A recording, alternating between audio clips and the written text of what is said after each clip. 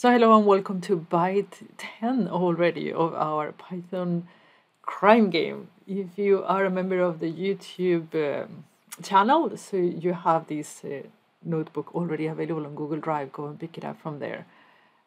What we're going to do today is we're going to solve for byte 9 and then do byte 10. So for byte 9, you had a few things that you needed to crack in order to be able to do it. Let me show you. So to do byte 9, you copy everything from byte 8. And then what I did is I created a function for, I think I have it up here. I created a function for the line chart. You can see here, this is how to transform the data. And this is the actual creation of the line chart. And it happened to me, I'm sure it happened to you, that when you executed the text, even though if you had, put the crimes and then print and then put the line, they printed at the same time. So what you need to do is to add these two things every time you create a Matplotlib. The first one is to show the map, and the other one is to close a Matplotlib action so it doesn't execute everything that is available on the code for it to execute. So I have that on the map, crimes map, and on the line chart, and that's what it makes it execute in order. I also created a function for the help function that we're going to use later on in the game, even though we've already created it. Okay, so let's start with byte 10. So byte 10, ladies and gentlemen, what are we going to do? We're going to, again, continue reading, obviously, the tables from the database. We're going to continue aggregating to be able to do our maps, our plots, and then we're going to now learn how to do a bar chart in Matplotlib. So this is how it looks, the game so far. So you say, do you accept the challenge? Yes. What is your name? Ruth. And then hello, welcome. And then here comes the map. There you go. And then it says the number of crimes has been stable for the past 2 years, the line chart, and this is what we're going to create today, this bar chart here. So these are the crimes by type in a bar chart. Okay, it's actually going to be very easy. The videos have been long, but it's because everything is new. But now that we know Matplotlib, we know a ton of pandas, things are getting easier. So today's video is going to be an easy one. So let's go back to byte 10 and do it. Do the bar chart. So the first thing that we need to do is what we always do, which is connect to the database. So you import SQL, pandas, numpy, Matplotlib. We're going to need all of them. So shift enter, and then it gives us the table names. I think that is quite neat. So I remember how the table names are called. That's why I executed always with that. Now we're going to get data from the crime scene report. We've done this a ton of times, so continue doing it, df. And this gives us the crime scene report. And what we want to do now is, regardless of the date, count the number of crimes by type. So we need to aggregate this table where we have the type and then times a specific type occur in the table. Okay, so we're going to group by, the thing that we've been doing for a while. Probably you're a master of group by. It's very useful, actually. So we're going to do df3. I'm going to call it 3 because I already have 2 back at the code, and it might get messy otherwise. So probably I wouldn't even have to do 3. I probably should call it like df bar chart, just to be super specific. Maybe I will do it later. So df group by, that's what we're going to do. We're going to group by the column type, and then we're going to do a count on type too, because we want to know how many times a type occurred, count. Right, and then df3, 3. And as you remember, this is giving me the series. I don't want that. I want to have reset index. We've done this on byte, all the bytes now.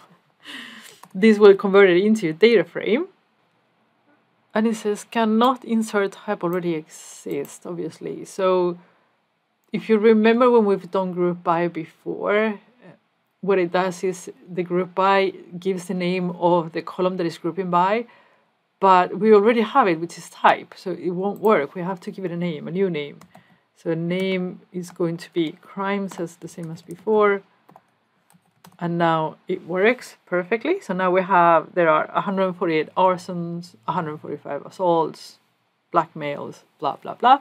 You can sort it if you want to, but I don't think we need to sort it. Well, yeah, probably we need to sort it. So we get it into, yeah, we're going to sort it. Sort values. And then we're going to sort it by crimes. And I never remember ascending, descending, but yeah, we want it the other way around. So ascending equal true. False, I mean. So there you have it. So now we have our chart, no, our table. So now we're going to plot it with Matplotlib. So we first, if you remember, we create the figure and we create the axis where, you know, you put the x and y. We haven't specified anything, so it goes from 0 to 1. Now we're going to define the x and y axis. So the x-axis here, we're going to put category names is a bad name, but so this is df3 dot type, right? And we're going to put as the y-axis the totals. Total or totals? Totals. So that is going to be df3 dot crimes. So now we have defined the x and y-axis. What we're going to do now is to plot them in a bar chart. So the bar chart in Matplotlib is called exbar. X-axis, category names. Y-axis, totals. And then you can start like that, so you can see what you're doing. So easy, right? Right. So you can see, I don't like that everything is lowercase. I think it looks pretty ugly. So what we're going to do here is we're going to change it to title, like proper casing. Looks a lot better, right? So this is proper casing for x-axis. It's good to document your code because you never know later on in your life what you need. Now, we want to have the totals in here and get rid of the frame and all that stuff. So to get rid of the frame, start there, you do like that. So it's set frame on false. And then it gets rid of the spines, all of the spines at one go.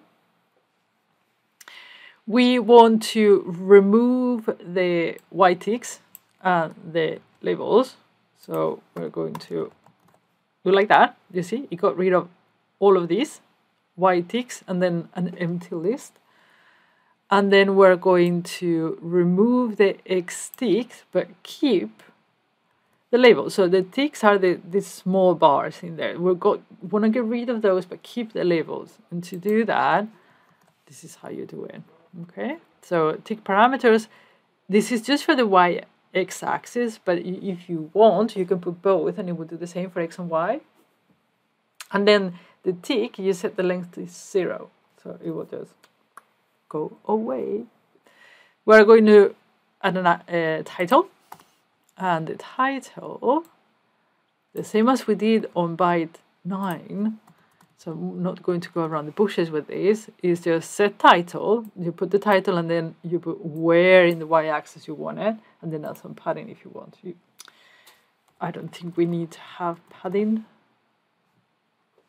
That looks good anyway. Right, so now if you remember our chart, it is red, so we're going to change it to red. And you do that on the bar charts.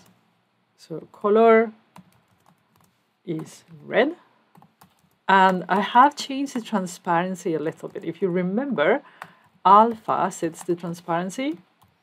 So 0.7 I think I have on all the charts. They're looking quite pretty, isn't it?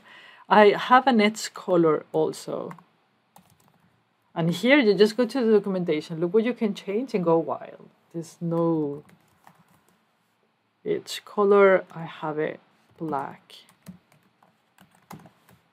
Right, cool. Okay, so what do we need to do more? I want to do the annotations, and then the circle on the annotations. You know how to make annotations now, right? We loop them x and y coordinate, and we put each value in there. So for x and y in zip, remember, it takes two lists, and I trace them one by one in the order that the lists appear. So here we're going to put the x-axis, we have the category names. For the y-axis, we have the totals. And I want you to see it, so we're going to print it. And you see that it's iterating for every single value. And then if you remember how we annotated on byte 9, it is AX annotate. What do you want to annotate? We want to have the totals in here. So the totals is the y. And then we want to have x comma y, right? It's xy equal to x and y. And that x and y is this x and y. Don't get confused. XY text equal to x and y.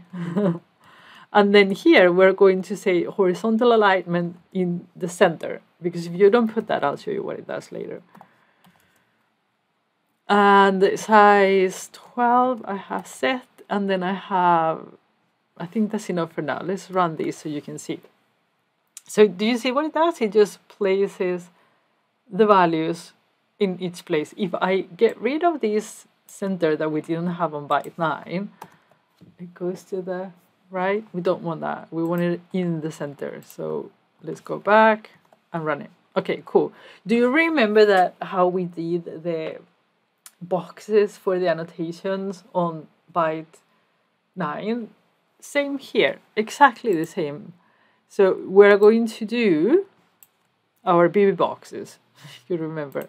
So you go in there, BB box is going to be the face color white, the edge color black, and the box style in this case is going to be a circle. And I'm missing a parenthesis. So you see the circle? This is a circle, the white face color, and the black thing around it. And we get rid of this print. We don't need it anymore. And then we have our chart. Like, how easy was it to do? And you can change everything, like absolutely everything. It's so cool. So your job, okay, this is not there. Should be up here. Your job is going to be to put the game together the way that we show here. So super easy. You just create another function for this type of chart, and then you execute it. So the tricky part, it was on byte 9. Now you just have to repeat what you did on byte 9 with the bar chart. Okay? Good. So for the next byte, which is probably going to come after the holidays, here's the thing. Our code is getting a little bit too long. So if we go to byte 9, look. You see, lines and lines and lines of code. This is still small, but it's getting bigger. So what we're going to do is we're going to clean the house a little bit after the holidays. Because there are ways in Python to create modules. And then, you know, when we do this import here, and this is going to be for byte 10, I don't know why I'm explaining it here, but when you are importing these stuff, we are going to create one of these for charts and another one for the database stuff. And then we're going to import it. So we don't have that code in here. That's what we're going to do. So we're going to create modules and execute it.